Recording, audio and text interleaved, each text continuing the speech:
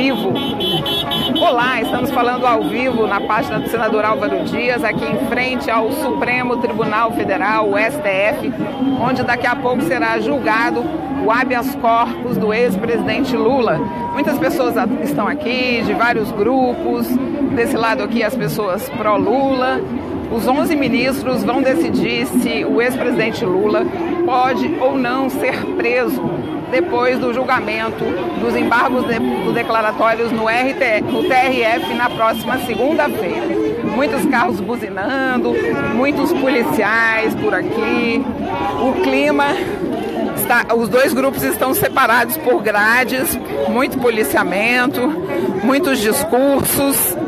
Todos os carros que passam aqui buzinam em apoio ou não apoio.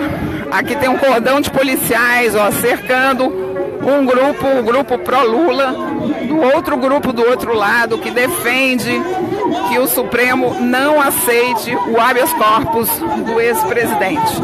Vamos tentar conversar agora com algumas pessoas que estão aqui, desse lado de cá, esperando o início do julgamento, quando os 11 ministros do Supremo vão decidir sobre o habeas corpus. O resultado é considerado imprevisível.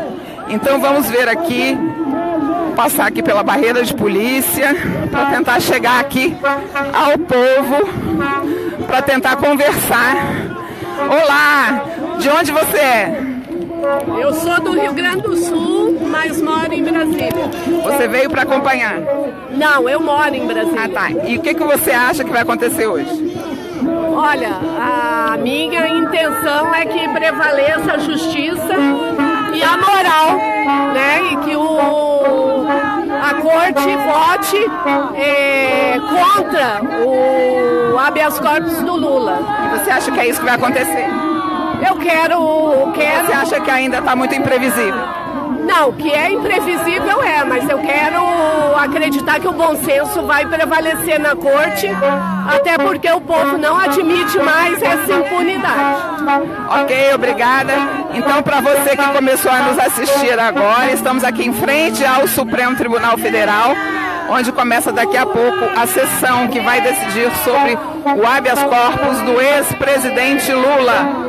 Vamos entrevistar aqui, olha só, o Ian, do Movimento Brasil Livre, MBL, está aqui. O que você acha que vai acontecer hoje? Por que vocês estão aqui? Olha, eu acredito que nós teremos a vitória e o habeas corpus do Lula será rejeitado. Mas é claro que pode acontecer o contrário. Se acontecer o contrário, vamos ter manifestações em todo o Brasil essa noite. Porque é um momento mais decisivo, um dos momentos mais decisivos da história do Brasil. É um momento em que a gente pode ver o político mais corrupto da nossa história, responsável pelos maiores escândalos de corrupção de toda a história do Brasil, você finalmente ter os seus recursos acabados e ser entregue ao devido processo legal, à justiça, e ser preso. E a prisão dele vai significar o fim da impunidade, ou pelo menos o fim do símbolo da impunidade no Brasil, porque ele é o político mais representativo de toda a corrupção que aconteceu nas últimas décadas. Por isso esse momento é tão significativo e histórico. E é por isso que a gente está aqui. Obrigada pela entrevista. Então continuamos aqui em frente ao Supremo Tribunal Federal. Um clima aqui, muita gente aqui em frente, muita gente chegando para acompanhar esse julgamento que é considerado histórico. Olha só, encontrei uma pessoa aqui que veio com corneta, bandeira. Como é seu nome? Franz Guimarães, eu sou da cidade de Alexânia, Goiás, estou aqui desde as 10 da manhã. E você veio por quê? Eu vim pela virtude da justiça, eu vim porque eu sou brasileiro e eu quero meu país livre. Eu não nasci em país comunista, eu nasci num Brasil livre, onde a gente faz as coisas e as ganha por mérito e não por pistolão. E qual é a expectativa que você tem com esse julgamento?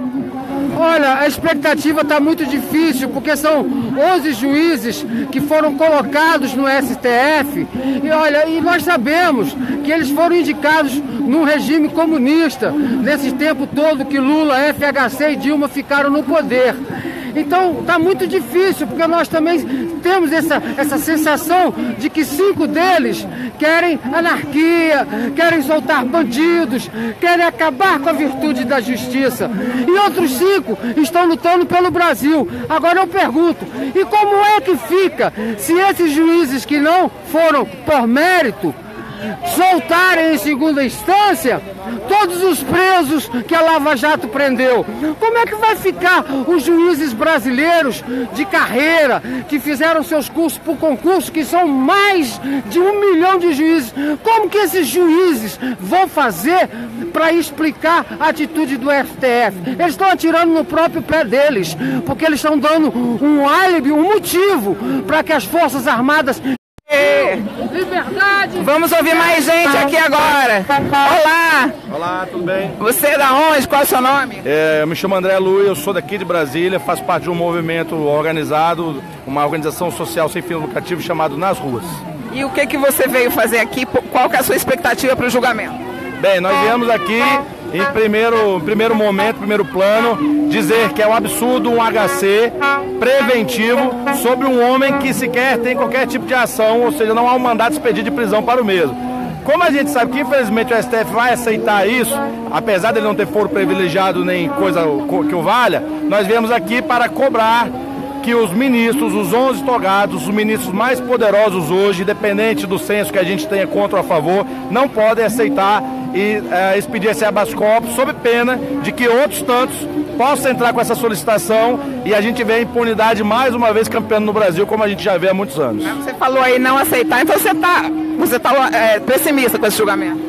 Não, eu não estou pessimista, a gente também não pode esperar grandes milagres. O que a gente tem que fazer e a população tem que fazer é justamente exigir que esse HC não seja concedido. Então, primeiro nós queremos que eles desconheçam da causa, porque ela não tem efetividade jurídica, porém, por acreditar que eles vão abraçar, a gente pede que não seja aceito o habeas corpus. Tá certo, então vocês acompanham aí o julgamento mobilizando várias pessoas aqui em frente ao Supremo Tribunal Federal. Vamos conversar aqui com mais uma pessoa. Olá, qual é o seu nome? Eu sou a Raia Alves do Movimento Rua Brasil. O que você veio fazer aqui hoje? Qual a sua expectativa para o julgamento?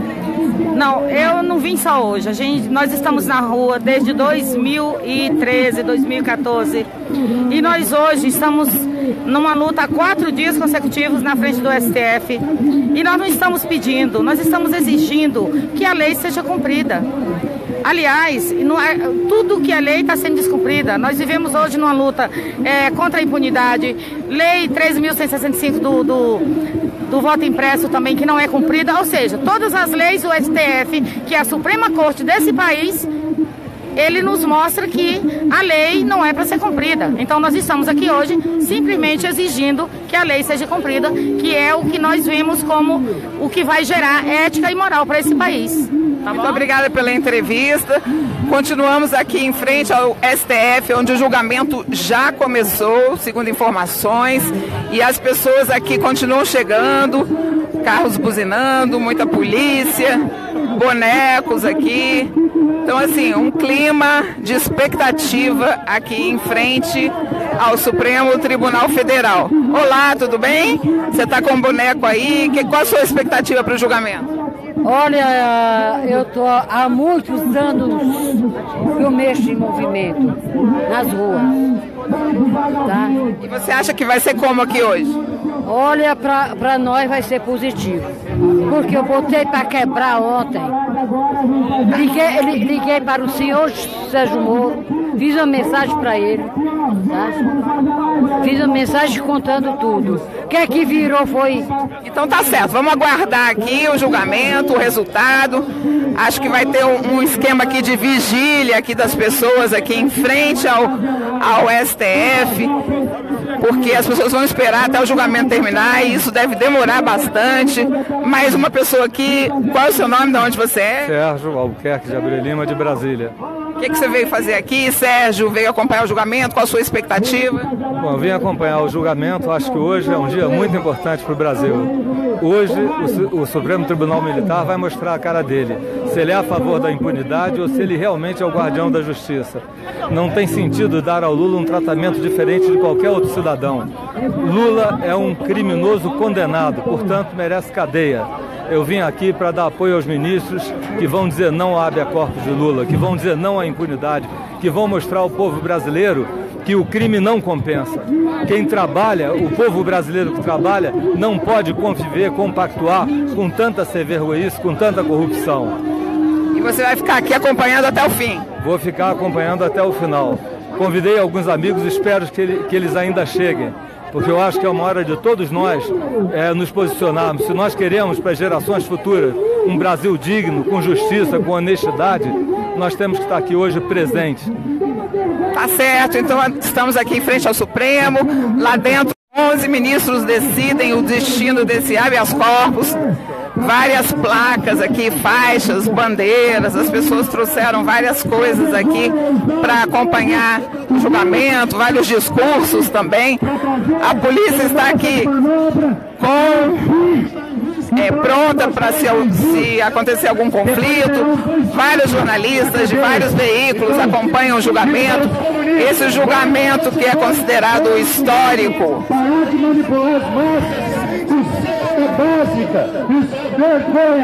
O som alto aqui dos dois lados, um grupo provocando o outro. Mas assim, o clima é de tranquilidade, até porque a polícia separou os dois grupos com grades. Todos os carros que passam por aqui, buzinam em solidariedade. Olá, você veio de bicicleta aqui acompanhando?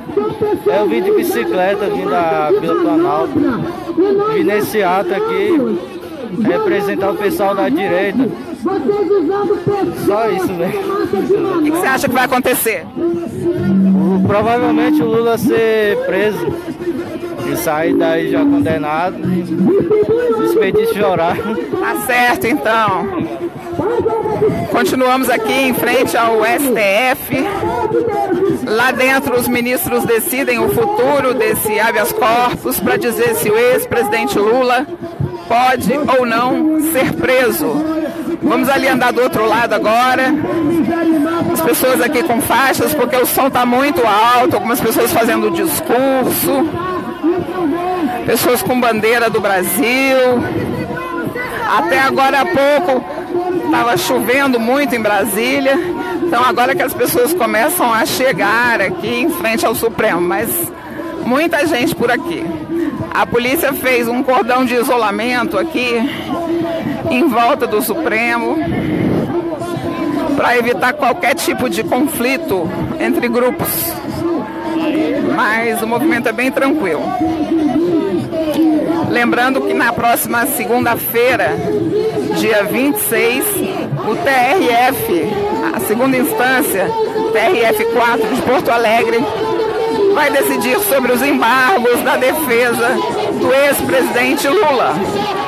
Mais policiais chegando aqui e muitos discursos.